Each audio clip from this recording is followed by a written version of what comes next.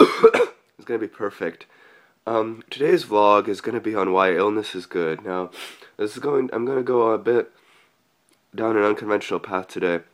I'm probably gonna write this out in the form of a debate case, and I'm also going to shoot a video of it because in the event that it doesn't catch on in the community that I intend to present it to, namely the debate community, it'll be great to know at least that this argument is on YouTube under my name. Now, I've been one to refuse medications of various sorts, especially since people have tried to force me to take psychiatric medications for an illness that I did not believe myself to have. So, this is going to be the crux of my argument. Well, there's not really going to be a crux to it. There are going to be multiple facets to it. And one of the facets of this argument that I'm making is that our attempts to stifle illness and to treat illness are anthropocentric. That is to say, they're based on humanism. They're based on this notion that the human being is at the top of this chain of being, and underneath are all these different gradations of inferior life forms.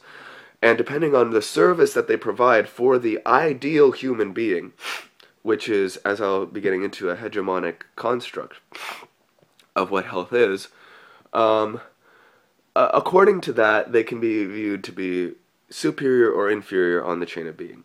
So we say things like viruses, they're so remote from humanity that they can't even be considered living organisms. And we'll find a way of rationalizing that by how they reproduce and whatever, in the same way as we rationalize our subversion, or we have of inferior, uncivilized people, by drawing analogies between their behavior and that of primitive species. And so, it's essentially estranging ourselves more and more from the natural world and the natural harmony of things, which includes, within the cycle of life, also death. And that's one of the reasons why many religions which are more rooted in nature than the Christian tradition, which conceives of a fallen nature, believe in practicing asceticism, sometimes exposing oneself to all kinds of what we call diseases and unsanitary practices in order to come closer to God, which is conceived of as not as separate from nature, not as higher up on the chain of being or cleaner, but as actually informing nature and being present within it. Not through just some kind of pantheism reducing God to nature, but including nature in God, including God in nature. So it's really religious in origin, which leads me to the second argument for why trying to prevent disease is usually bad. This isn't to say that we ought not to be allowed to prevent disease, but when we force it and presume it to be the highest of ideals, so that we aren't allowed to make a choice in the matter. And even if you buy into this nonsense, which I really consider to be basically human-centered nonsense, that one member of a community can ruin it for everyone else by failing to become strong enough, to become immune enough, which is really kind of a Nazi ideology in a way, if you think about it, the notion of forcing people to conform because it harms the strength of the collective, of the herd. And it's literally what Nietzsche referred to as herd mentality. Herd immunity is just another reiteration of herd mentality as a philosophical idea. And it is fundamentally, at the end of the day, just an idea, which I'll get to maybe in another video in another moment. But when you force people to conform to this, you're being hegemonic. Let me just get to the point. This is something that Watts and Foucault talk about. How our idealization of health, our idealization of normative behavior, is always a result of some sort of power structure. This applies to both mental health, in the case of the idealization of reason over madness. And this is not the same thing as a kind of relativism. This isn't saying, oh, morality is just totally relative. If you're crazy and you do terrible things, you shouldn't be judged. Because then, how are you going to judge people who are suppressing madness as being immoral, right? It's not relativism, obviously. But it's rather saying, look, maybe we should keep in mind the possible benefits of being crazy. In the same way, maybe we should keep in mind the possible benefits of being sick, of having a virus, and not repress people, or try to have a systematic knowledge of it through the attempt to repress it, saying, "Oh, this is something that only gay people get, or predominantly African Americans," so you can hate on these people, right? Oh, say, "Oh, he died of AIDS because he was gay. Oh, he died of AIDS because he was black. Oh, these other people who aren't gay or black, they died of complex causes that are unknown. We're not going to presume it's AIDS, right? Because there's no such thing as absolute knowledge in science. There's just no intellectual since the 19th century has actually believed that. Science, the value of science is only relative and practical. In other words, a technician can use physics in order to make sense of technology that is supposed to operate according to the principles of physics. And that's because the technology itself was designed along these lines. It's like, imagine a musical technician operating a keyboard. A keyboard was designed according to our Western notions post-medieval, because remember they had a different scale of notes back then, of what music is. Namely, that it can be expressed in the chromatic scale, or a diatonic scale, or various variations of these things which give us different moods, which we recognize like, oh, that's an Arabic scale, like in Arabic music, or that's a pentatonic scale, like in Asian music, unless it's a blues scale, which is like in blues music, and there's the blue note, it's the black keys, just like in the music that those black people made, And that's the ridiculousness of it. It's always a cultural thing. But, we construct this notion of these laws of music, we call it musicology, and then you learn these principles, the names of the chords, right? Whichever chords are official, because there are a number of different chords you could play which don't have names for them. And indie bands that I've ostensibly never studied music theory, like Modest Mouse, are always innovating different sounds that we never fucking hear in classical music. But you study this stuff, and then you come back to it, and you know how to operate the keyboard because you know the rules. But the keyboard was designed according to the rules. It's circular, right? And that's not bad that it's circular, but it doesn't prove an absolute out there. Like, you have to acknowledge that it's circular, and it's fine. But it's still artificial. So it is that our notions of health are artificial. Our whole superstitions about what prevents death and what perpetuates survival is based upon our vested interest in survival. And notice that at no point in this consideration do people start to think, well, maybe survival isn't what we need. Maybe sometimes it's good to die. Maybe you have the right to die, such as in the notion of suicide. Physician-assisted suicide is repressed. Why? Maybe sometimes you have the right to die, and it's not just because you're in pain. Maybe it's just you feel it's your time to go.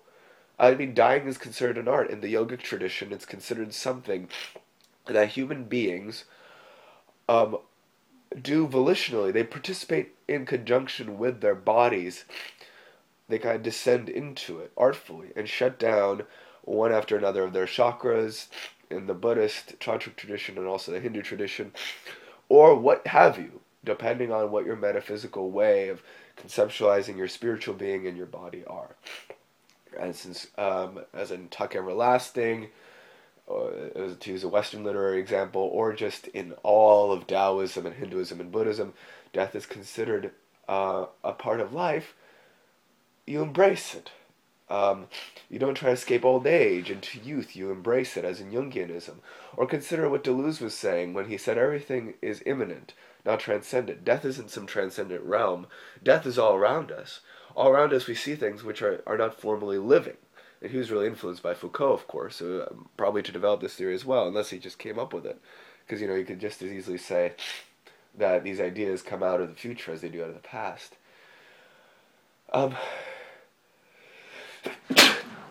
The thing about it is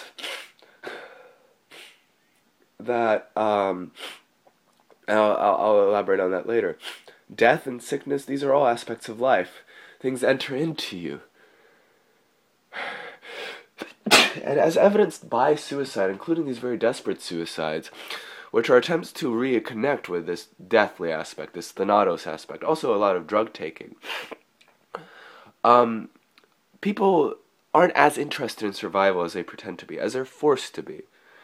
A lot of things people value more than survival, such as meaning, and when they can't find the meaning in life, which could be found in sickness, which could be found in drug taking, which could be found in insanity, they tend to turn towards death with a much greater fervor, because survival just doesn't motivate them anymore. The human organism isn't motivated by the will to survive. This is not a scientifically proven concept. The whole notion of an instinct towards survival was actually developed by an Enlightenment era philosopher. I can't remember his exact name. I think it was Spinoza.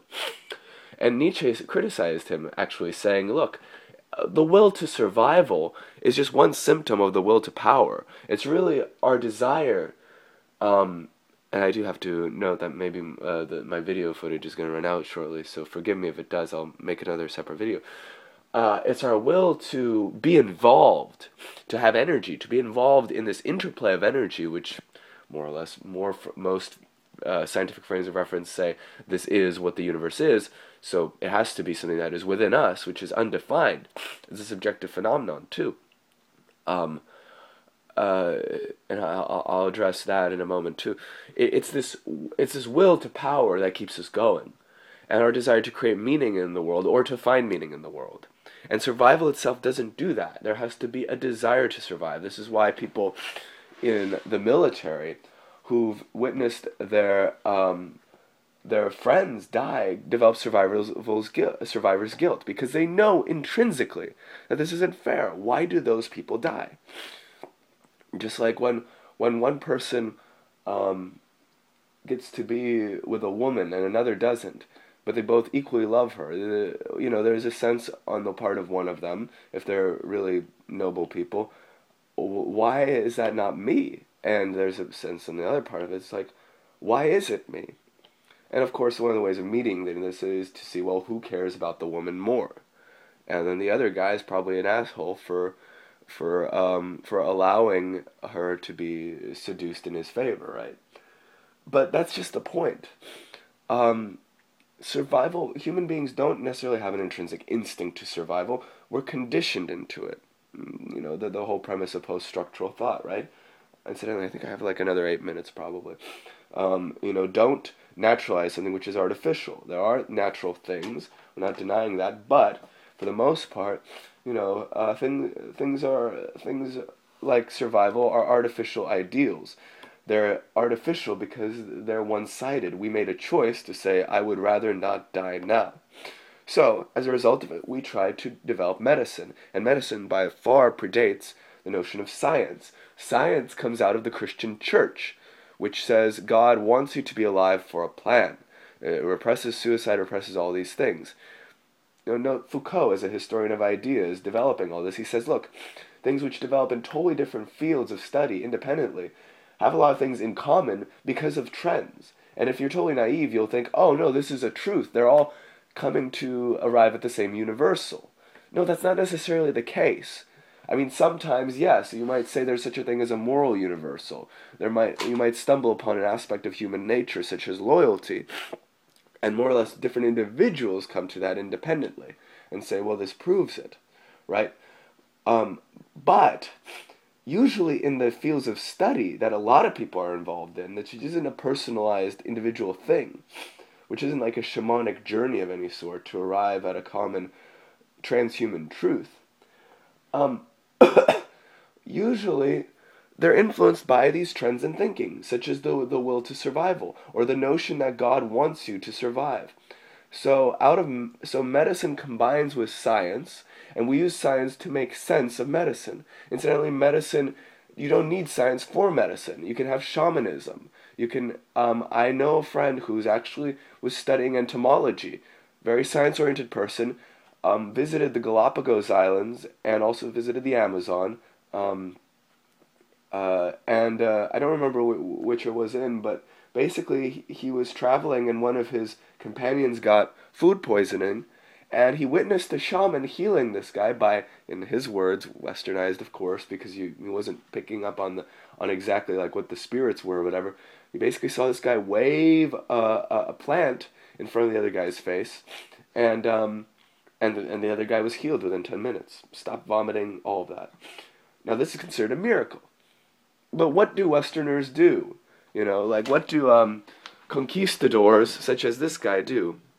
Actually, this guy isn't a conquistador. For those of you who can guess who this guy is, he's reading a book. I applaud you. You're very educated. But what do Westerners do? They always say, "Oh, well, we want to figure out why it is on our terms." So you study the plant and you break it down and you find out the chemicals in it and you replicate it. And maybe you give these chemicals to some people.